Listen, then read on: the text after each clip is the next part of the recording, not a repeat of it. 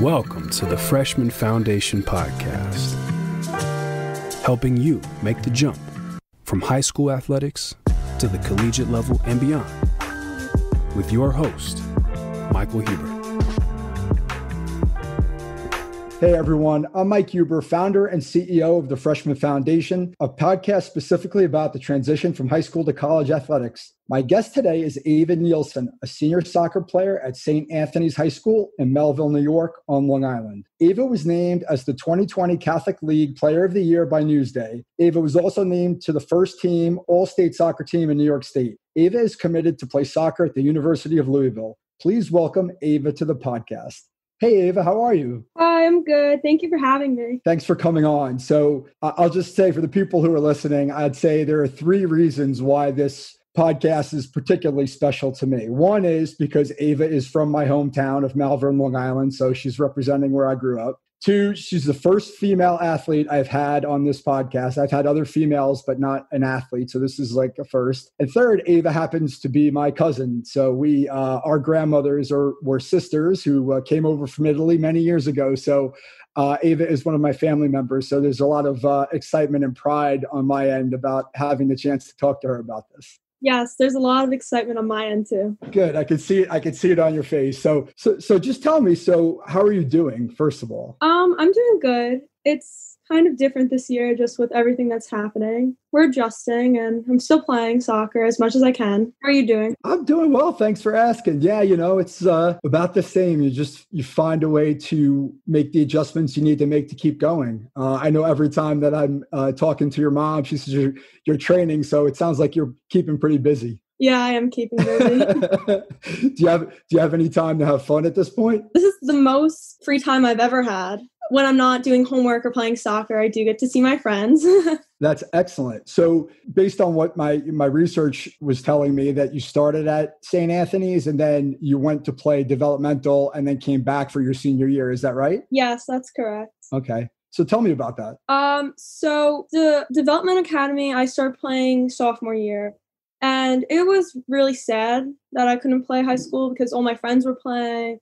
And then my friends were on varsity and they're doing they all friends who are older than us, all the upperclassmen. But I knew I was making the right decision because it was more training, first of all. Usually club ball, you don't train in the fall. And we were going 4 days a week in the fall, really pounding it. And then we had more showcases. So I just thought, I knew I couldn't do both. So I had to choose one. And I chose DA so I could play in college because that was more important. Well, it sounds like you made a good decision, but like anything else, sometimes it comes with a little bit of sacrifice, right? Yeah, it did definitely come with sacrifice, but I'm very grateful that I got to play this year. Yeah. What was that like coming back to play at St. Anthony's with your friends and things? It was the best experience. I loved school ball so much and just all the girls, we were really just such a close team. And it was definitely different this year because we couldn't hang out as much or, you had the mask on, but it was really the best. Everyone was just so friendly. Yeah. It's hard to substitute for playing on a team with your friends, and especially when you're doing well. And it seems like, based upon what I could see, there's a lot of really special players on that team. So you must have had a great season. Oh yeah, our team was stacked. We had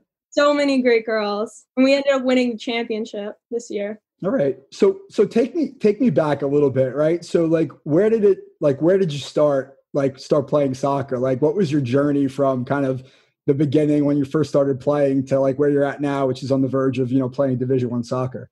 Yeah. So I started playing soccer when I was 5. Just my dad actually coached my CYO team. And then we got into club ball. I switched over. I remember my mom asked me. So I was just playing on a regular town team. And I tried out for Albertson Fury, which was the top team in Long Island at the time. And I made the NPL team. And my mom asked me, she was like, do you want to do this? It's going to be a lot of traveling. It's going to be a lot more pressure. But if you want to do this, I'm behind you every step of the way. And I told her that's what I wanted to do. So I joined that team. I eventually made the ECNL team, which is the top team. And then I played DA. Oh, and I also started training with private trainer Mike Demakis. He played a large role in my development. Like, there's no way I would be going to Louisville if it wasn't for him. He really helped me and made me improve and be the player I am today. Absolutely. First of all, shout out to Pete and Phyllis, mom and dad. I haven't seen them in a long time, but it sounds like they're doing a great job. Yeah, I'm very thankful for both of them. My mom gave up so much to help me. That's awesome. That's really cool. It's nice to have somebody who has your back like that. And it sounds like you are motivated to do the work, right? Which is not always the case, right? A lot of kids who are in sports, and I'm sure you know some, who are pushed by their parents to do things that maybe they don't want to do. But it sounds like it was completely your decision to kind of make those sacrifices at every level to get to where you wanted to go. Yeah, that was a big thing with my parents. They did not want to push me at all in any way. And my mom told me if I quit soccer right now, she'd be really disappointed in me. But I mean, what is she going to do? She wasn't going to make me play. But yeah, I'm really a motivated person, and I wanted it so badly. And I think that's why I got to where I am, because I just kept working hard at it, and it eventually paid off. I don't know much about the DA system. So how did that work? How did you get into it? Did you get recruited? Like, how does that work? So Albertson Fury, they had an ECNL team, and basically ECNL was the top league for girls in the country. For the boys, the DA is the top league.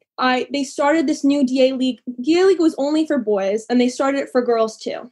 And then it was my sophomore year. There was a bunch of rumors that Albertson was losing the ECNL status and whatever.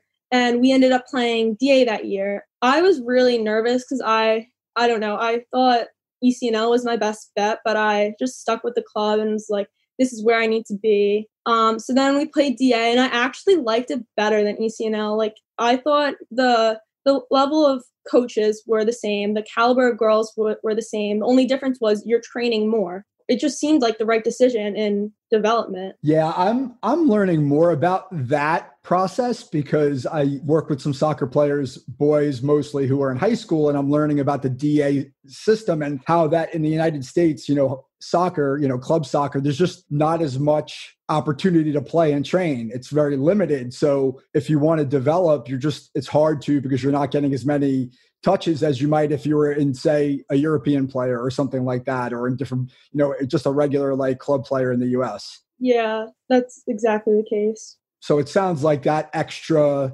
work, that extra sacrifice really went a long way to put you in the position to be able to choose where you wanted to go to college. Yeah. And it's not saying that high school isn't good, especially like my St. Anthony's team. They're amazing. Like, the girls are all going to like top D1 schools, like most of them. It was just the teams you're playing against. Well, we were the best at St. Anthony's in our Catholic high school league. You're not like playing against another DA team who's training all year. Right. The quality of the players from top to bottom is just not as good as it might be in the DA. Yes, exactly. All right. Well, listen, I mean, I think if there's anything that's really important is, to get better at what we're doing. A lot of times we have to challenge ourselves, even if it maybe is a little bit uncomfortable. So, I mean, were there any moments like when you're in the DA where you maybe question your decision? Junior year, that's when all my friends made varsity. They were all friends with the upperclassmen, and they were walking out. It was winter pep rally, and they were walking out, and they had the captains, and then they named the starters. And I just wish like I could have been a part of that. But at the same time, I think I made the right decision playing DA, because now I'm going to get to play another 4 years where some of my friends might not get that opportunity. Yeah. I mean, listen, I think everybody has regrets and things that they do because you can't have everything, but it sounds like you had a very clear picture about where you wanted to end up. That's pretty cool that you were able to say, this is what I want to do. You did it. And now you're on the verge of going. So congratulations, I think is in order there. Thank you so much. I'm very excited. Yeah. So tell me about the recruiting process. When did that start? What did that look like? How was it for you? So I started looking at schools my freshman year, maybe even 8th grade. Like we started very young, and I think that's very typical in girls soccer. I don't know about other sports, but so we started very young. I didn't really know. I still am not 100% sure about what I want to major in. So I was kind of just looking for a good soccer and academic school, and maybe like a city, somewhere where I could have fun. And so I really wanted to play in the ACC. That was my big thing. I was looking at a bunch of other schools, and I went to Louisville actually 3 times before I committed. And I just fell in love with it, honestly. I think the biggest thing for me was that the team was so close. Like every girl, it seemed like if I were to go there, as now I am going there, like it seems like I was walking into like 25 new best friends. And the coaches were just so nice. It was really the people that made it for me. Was there anything about the recruiting process that maybe you didn't like so much? Well, my mom took me to a bunch of camps. I think I spent my entire summer last year just going to camps. I kind of just really did the recruiting process on my own. The camps were very stressful because it's like, there's people judging you, and then they give you like a lunch, and it was like never good. It was, yeah, it's like first, like, and the, like weather conditions, it was either like super hot or super cold. I had to do it. So I would say that was the only thing I didn't like. And maybe like the stress factor, because the whole process is very stressful, especially like I committed pretty late, I would say. And just not knowing where I was going to be playing in college, and like just like all the sacrifices I made, like, is it going to pay off in the end, basically? Yeah, I think I think that is, I mean, I think that's very common, right? That, you'd want to have certainty at a certain point, right? Like you don't want to let it drag on. And it's really interesting. What I'm learning about the process is, in other sports anyway, is that some sports you could commit really early, and that a lot of athletes, I think, do that because they take the chance to commit. Like if they have an offer that they like, they're just going to take it, right? So to get it over with, right? But a lot of the coaches, they don't like that process, right? They want to offer you much later so that they can know more about you, see how you develop as a player, right? And then there's this like conflict in the system, right? So for you, I'm sure you would have loved to have it wrapped up a little bit earlier. How come you think the process went longer, or you committed later than maybe you could have? I was definitely a late bloomer. My development or my success really comes from my private training with Mike. Like that was when I've been training with him since freshman year. I mean, of course, stuff on my own, but him giving me like that direction of what to do really helped. And as soon as I got that down, I just kept going to him. I'd go to him like every week,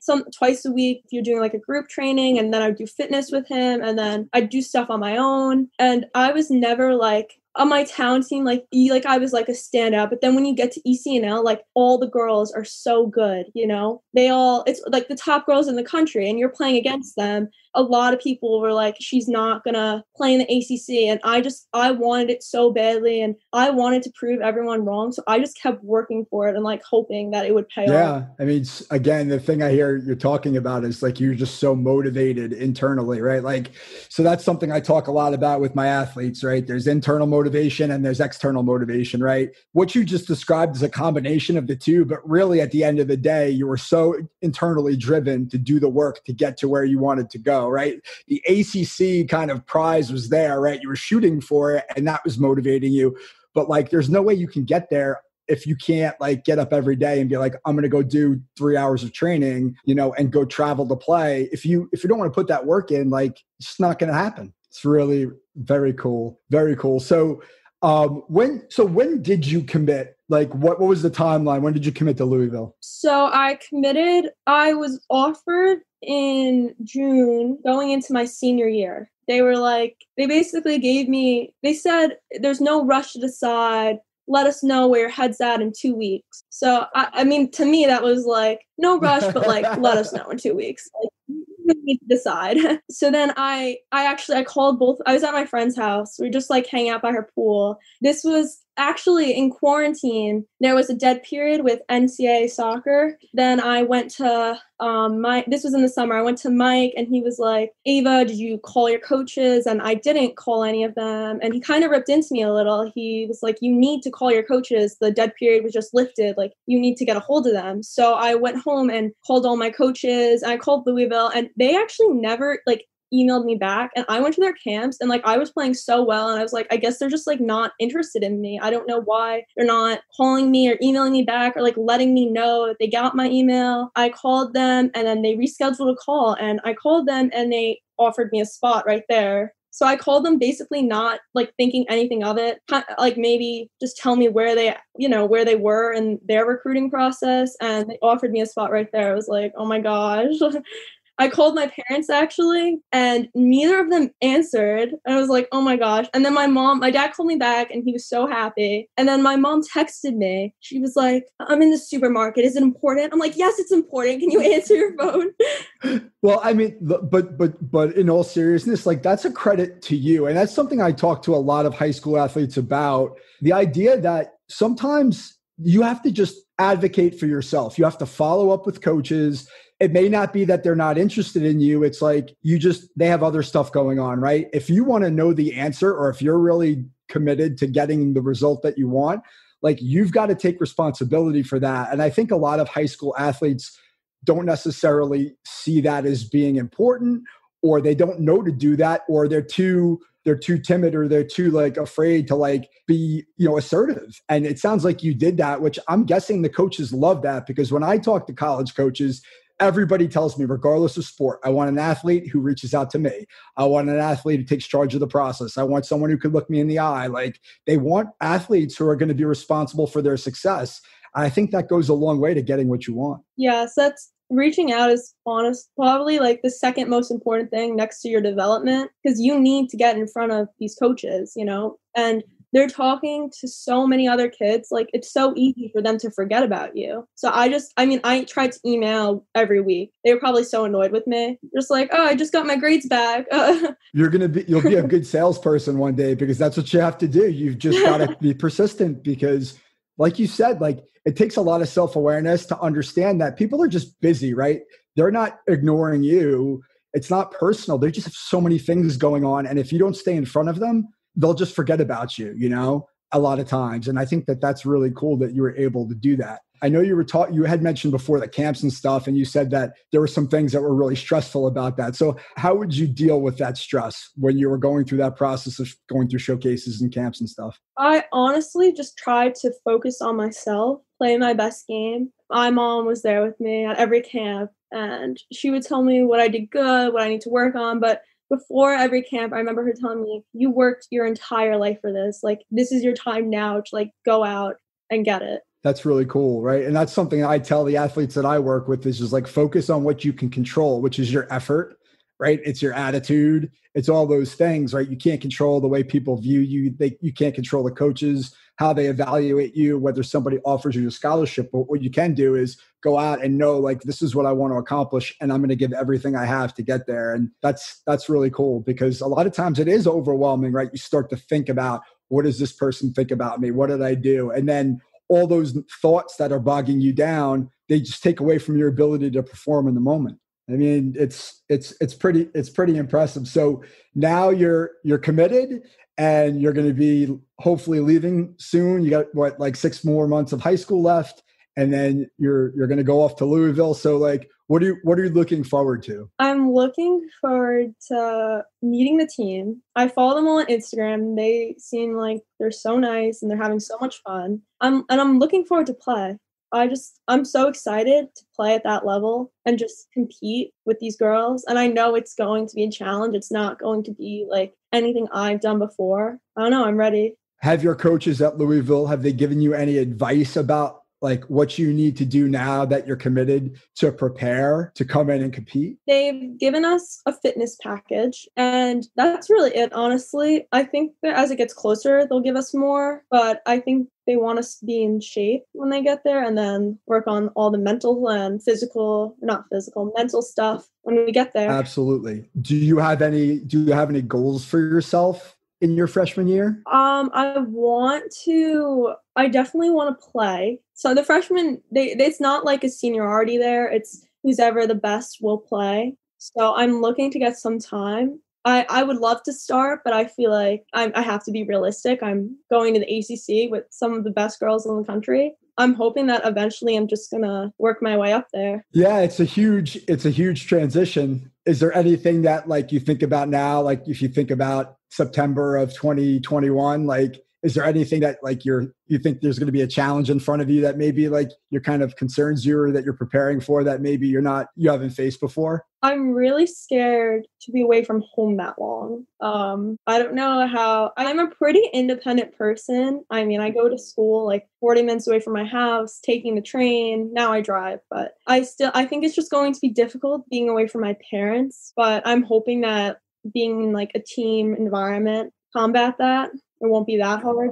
It's real. I mean, you grow up your whole life, you live in, with your family, and then all of a sudden you're on your own. I had this conversation with one of my former clients who's now a baseball player at Duke, and he was on the podcast. And when we were working together before he left for school, he was very honest and said the same thing. He's like, I'm worried about getting homesick. He's like, I'm close to my siblings. He's like, I'm close to my parents. Like, I've grew up here. Like, I don't know if I'm going to be able to deal with it. And I think that there's something to just be said for identifying that fear. Like, okay, like, you know what? I am scared. It's okay. Like, how am I going to deal with it? Right. And I think you're right. The feedback he's given me so far, he's been there for a semester, is like his teammates really made it easy for him to transition because they were so close together. And maybe because some of it was because of COVID, but they were so close and so tight that it was like I had like a family there. And I think that is something that I'm sure will be really helpful when you get on campus.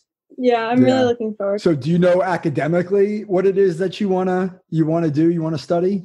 I'm kind of all over the place. I have some ideas. I might want to do business. I applied to the business school, and that's what I got in for. I'm taking business, right? I also applied to the honors college, so I don't know when I find out for that. If I don't like business, I think I might want to major in chemistry. I really like chemistry. I know. I'm also worried it's going to be really hard playing soccer and doing chemistry or potentially pre-med, but I'm kind of just going to go and see where it takes me. Well, listen, I think that one of the big things about jumping from high school to college is time management. You are going to be much more independent in some ways, and there are going to be more obligations, but it also sounds like that you've done a pretty good job of preparing yourself for managing time because you've got so much going on now and you haven't even got to college. It's almost like that's been preparing you for years now. Is that fair to say?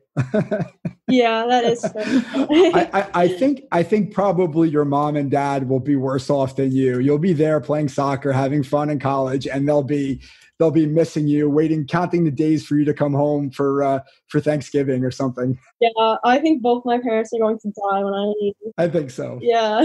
My mom admits it, but my dad jokes saying that he wants me to leave. We're just all so close. I can't even imagine being away What about from your them. brother? Yes, I've actually gotten closer with my brother over these past few years.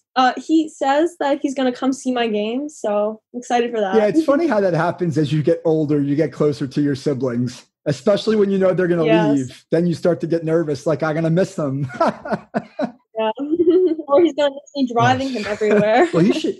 How old is he now? 16? No, he's 15. 15. So he's got a couple more years before he's ready to drive. Yes. He's going to miss his chauffeur. So what's the rest of the year look like for you, the school year? We're on break right now, and then we're going back, and we have to either choose between going in full-time or going online, but you get like a 2-week period. So I can go online for the first 2 weeks, and then if I don't like that, I can go in. So I'm going away for a soccer showcase. So I'm going to have to do online for the first 2 weeks. I'd rather be in school, especially for my senior year, but kind of have to. So, well, I mean, it is your last year of high school. You just make the best of it, but it's a special time, especially when you know that it's coming to an end. So you try to make the most out of it. Just have a few more questions. I was just thinking about, it sounds like you've had a lot of help, right? It's been your parents, but also your coaches, right? Can you talk about like the advice you've gotten from your coaches on this on the decision, on the transition? Like, what have your coaches helped you with along the way? All my coaches, well, with my club team, the biggest thing was just trusting the process and continuing to get better each day. It didn't really matter if we won or we lost. They just wanted us to play well, keep up with the other teams, essentially. They really just emphasized that if you get better and like you want it and you put in the work, things will come out of it. Yeah, that's really good advice. Not every coach looks at it that way, right? Coaches, most of the time want wins and losses, and if you don't win, it's bad. And if you win, it's good, right? But what they're saying is, hey, go in, do the best you can, get better every day. That's what you can control, and then things work out in the end, which is clear. It seems like it's worked out just fine for you, and you've done exactly what they asked you to do, and now you're exactly where you wanted to be. So that's pretty cool thing to see.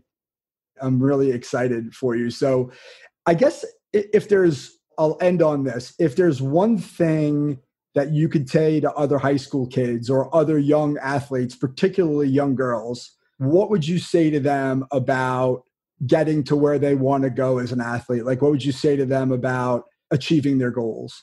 I would say that you have to be proactive. You have to send emails. You have to go to camps. You have to call these coaches. You really just have to get in front of them, because if they don't know who you are, like, your dreams will not be reality. Absolutely. It's really good advice. I think it applies to all areas of life, but, especially now with sports being so competitive and scholarships being so competitive, and, you've got to stand out, in a lot of different ways. And if you let the process kind of come to you, it's probably not going to work out the way that you want it to. And it sounds like you've handled it extremely well. And, it's funny. I have a daughter who's 10, who's now playing travel soccer. And I just thought about how, like, this conversation is just so relevant to her, because I feel like, young girls, like, they struggle with their confidence. They struggle with being good, bad, what do other people think about me? And to have somebody that, like, has done it and can kind of be a role model is a really cool thing as a parent to see. And so I hope she'll get to come see you play one day too. I think that would be really, really cool. Yes, I hope that too. That would be great. Yeah, maybe we can all come visit and come see a game at Louisville when things are back to normal. So listen, I'm so excited for you. I wish you all the success in the world. I appreciate you coming on, and, hopefully we could talk again maybe next year when you finished your first year of school and you could tell us how it went. I would really like that. Thank you so much for having me. Thanks for being on. I wish you all a Merry Christmas. It's great to see you again. You too. Thanks, Ava. Mike Huber is the founder and owner of Follow the Ball Coaching, located in Fairhaven, New Jersey. He is a mental performance coach and business advisor dedicated to serving athletes just like you reach their full potential on and off the court. The Freshman Foundation is all about helping you get to the next level. For more information, follow along on Instagram at the Freshman Foundation. Please subscribe, give us a like on iTunes, Spotify, leave a review, tell a friend. Most importantly, come back in 2 weeks, ready to get better.